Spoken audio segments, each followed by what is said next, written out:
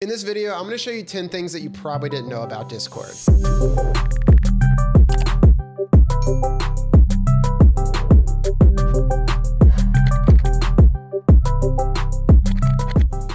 Typically, when you're going to delete or reply to a message, since those options aren't over here, you're going to right click and click delete, or you're going to right click and click reply. But there's actually a faster way to do that. If you hover over the message and you hold shift, you'll notice over here on the right, you get a lot of new options that pop up. Here you can instantly reply by holding shift. So instead of having to right click and then click reply, you can instantly do it there. Or when you want to delete something, instead of deleting it and it having a pop-up for you, you can hold shift delete and it'll automatically delete it without popping up a pop-up for you. Did you know that you can actually mention voice channels just like you can mention text channels like this? To do this, you're going to need to enable developer mode. Come into your user settings, go down to advanced, make sure at the top developer mode is enabled, and then you're going to do the same thing. You're going to do a pound sign, but you're also going to add in an exclamation point, and then you should see a list of your voice channels pop up. Simply select the one you want, press enter, and it's going to do the same thing it does with the text channel. What's cool about this is if you click on it, it's going to automatically join you into the voice channel, just like the text channel will automatically take you to the text channel. Discord actually has a ton of keybinds that let you do things really quickly that you might have not known about. For example, you can press Control E to automatically bring up the emoji keyboard. You can press Control F to automatically take you up to the search bar to search things. You can also hit Control Alt and the right arrow key, and that's going to take you to your last direct message. There's a ton of these key combos, so if you want to bring up an entire list of them all, press Control/, and that'll bring up the entire list for you to look at. And fun fact about this, there's actually a Dance Dance Revolution Easter egg up here.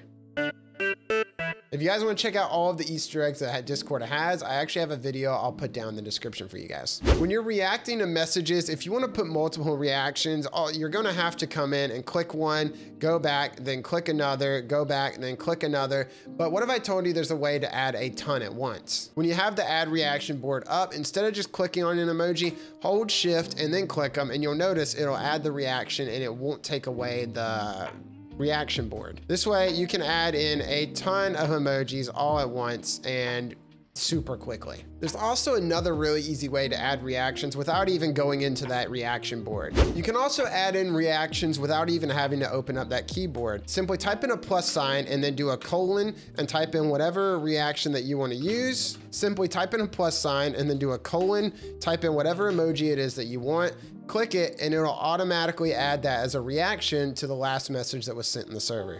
One of the perks that Discord offers with Discord Nitro is the ability to change the 4-digit tag after your username, but there's actually a way that you can change it for free without Nitro. To do this, come into your user settings, go to the account tab, and then you're gonna wanna edit your username. Now, you're not gonna be able to pick exactly what 4-digit tag you want, but you can randomize it to whatever you want to get rid of the one you currently have. To do this, simply change your username to match whatever your 4-digit tag currently is.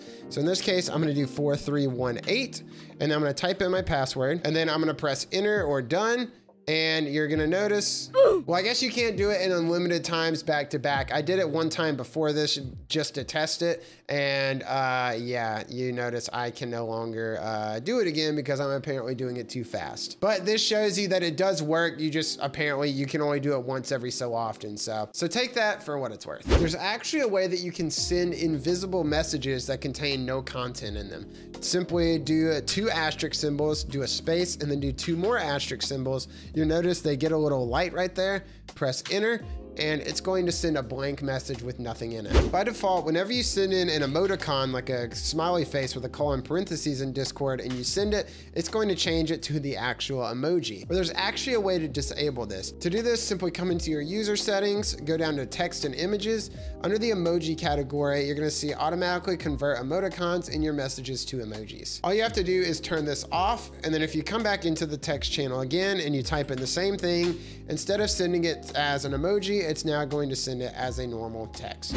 For this next one, I actually have an entire video on, so if you want a full in-depth tutorial on how to set it up, definitely check that out. But there's actually a way that you can completely customize the look and theme of Discord to get it to not look so plain. And that's done with a third-party plugin called Better Discord. After you watch my video and you learn how to install it, you're gonna come into your user settings and you're gonna go to themes, and you can download tons of different themes from their website to completely change the look of Discord, and it's really cool and really nice. This theme I'm using really brightens up the colors and makes Discord pop a lot more. Last but not least, if your server is a community server, you actually have access to a lot of things you might not know about, one of those being server insights. If you pull up your actual server insights page, you'll actually get a full in-depth analytic page on everything related to your server as far as the performance of it. It's actually really cool and offers a lot of statistics that you can look at and see how your server is performing week over week if you're trying to grow it. You can see how many people are using certain channels every week, how many people are using certain voice channels,